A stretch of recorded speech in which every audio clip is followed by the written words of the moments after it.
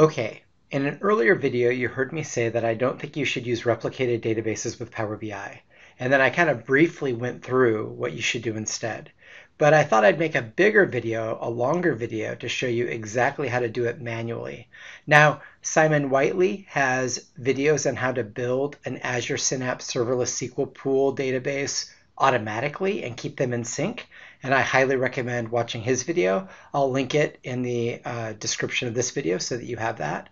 But for now, I just wanted to go through the manual steps briefly so that you could see, exactly what you have to do to be successful here. So again, what we're going to do is we're going to build our own database, put our own objects in it, have our own credentials on it, build a Power BI report on it, publish that Power BI report to the service, change the credentials, and then watch data refresh working in Power BI in the portal. That's the goal here.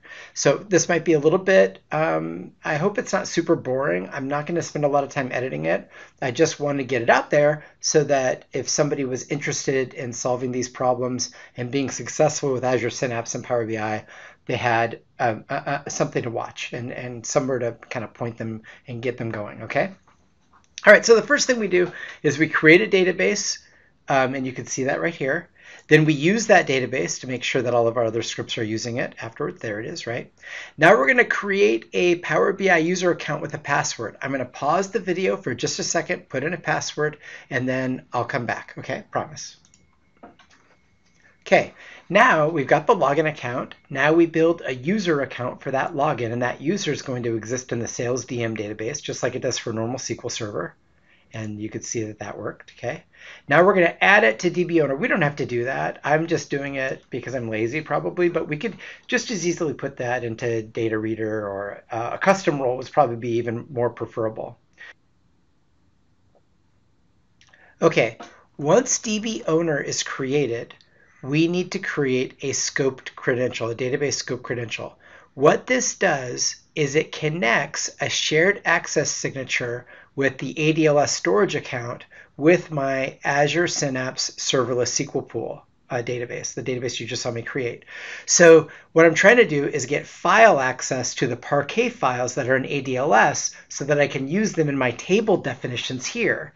Now, how do I get that shared access signature? Well, if I go back to in the Azure portal, I go to my Synapse workspace, you could see my primary ADLS Gen 2 account is Ike Data Lake. So if I go back to the portal and I look at shared access signatures, I can create a shared access signature with very specific permissions to that ADLS storage account. I can create a start date and an end date. You want it sometime in the future. And then I can generate the SAS token. And down here, I get the SAS token that I can generate, right? And I can use that, right?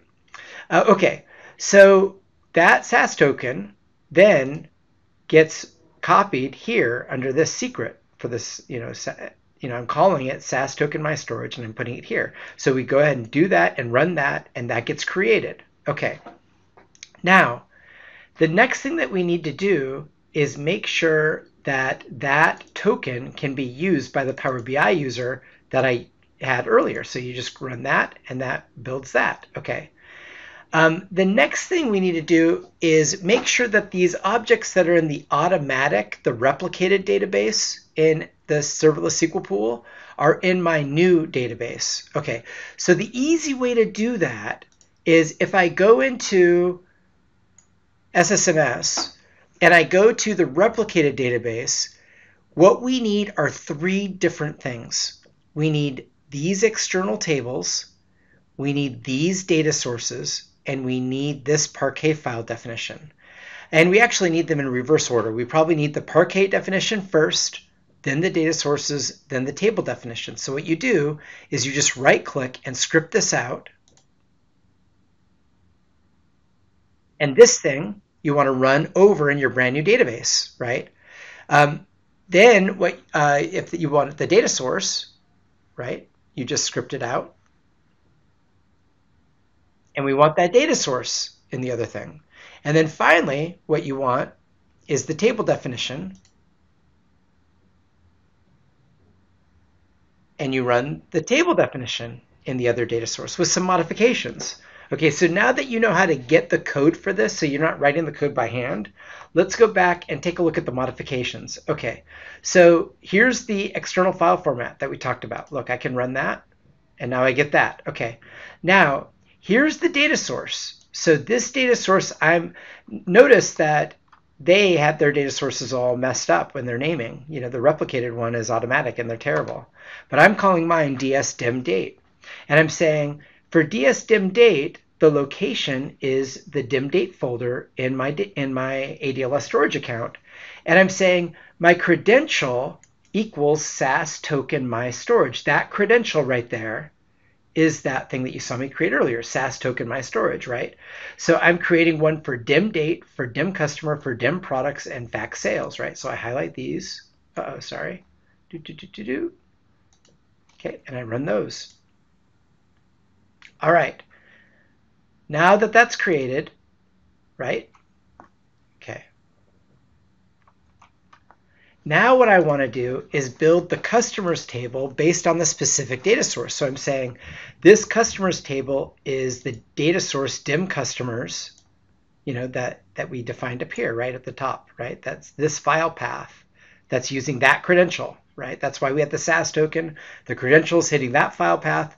That file path is now connecting this metadata table definition with that Parquet file. And so I do it for dim customers. I do it for dim date. Here's the dim date external table going to dsdim date. Here's the products going to dsdim products. Here's fact going to dsdim fact. So I highlight these table definition creations and I run them. Okay, that's it. Now, if I want to verify that this stuff is working, what I can do is go back here, refresh my databases. This sales DM is the one that I built that you watched me build right in front of you. I can open up the tables. I can see underneath external tables. I can right click and I can query it.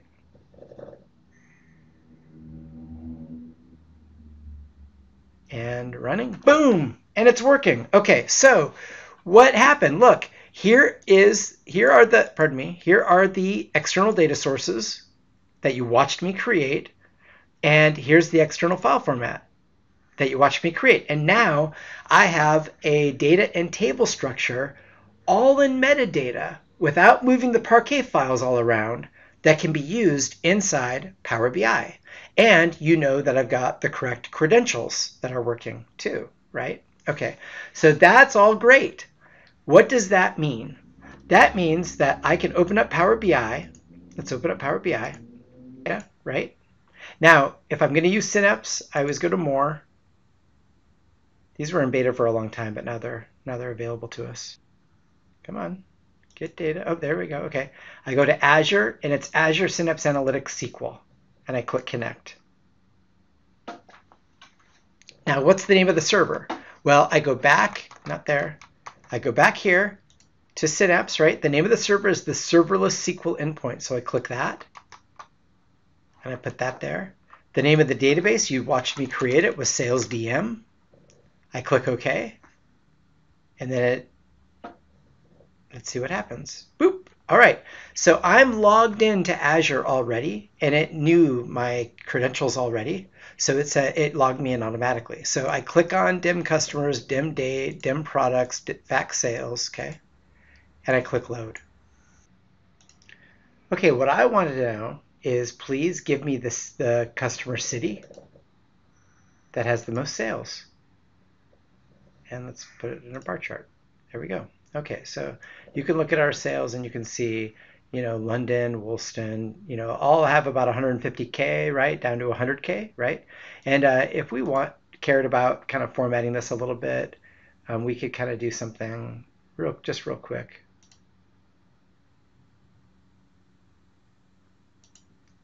We'll add data labels. So now our data labels show, you know, real numbers here, right? So, okay, that's a pretty good report. This is sales by city, right? So what we'll do is we'll just publish sales by city.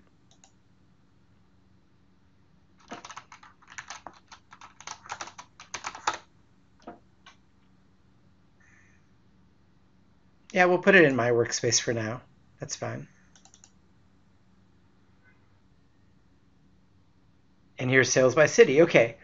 Now, ideally, our database is updating all of the time, right? So we would want this thing to get updated all the time. So how would we make sure that this thing was getting refreshed? Okay, well, we could go into my workspace real quick, and we could go see sales by city, which is this one right here. And we can go into the data set, and we should go to settings. So once we're in settings, let's make sure that the credentials are good. And it says no, the credentials are not good.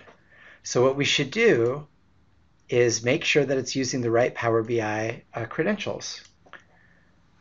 So what we're doing is we're going to put the Power BI user account here, the password here, and we'll click sign in. And now it worked. So great. All right. Once we have the correct credentials and we've specified, we know that they're correct, we can now schedule a refresh. So we can say, click it on, make it daily, at a time, do it every hour, or however, whatever frequency we want to do automatic refreshes. But first it requires us to get the data source credentials right.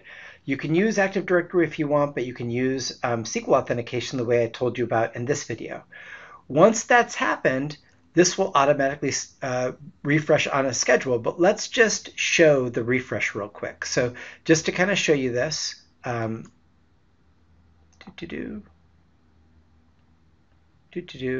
go back to the workspace. Okay, let's go to sales by city. Let's go to the report. Okay, what we want to do is we want to see this report get updated. Now I'm going to do something kind of bogus. What I'm going to do is come into this is the Python script I used to build that table. And I'm going to go to line total, and I'm just going to double everything because then we can see it really easily. So I'm going to run that again.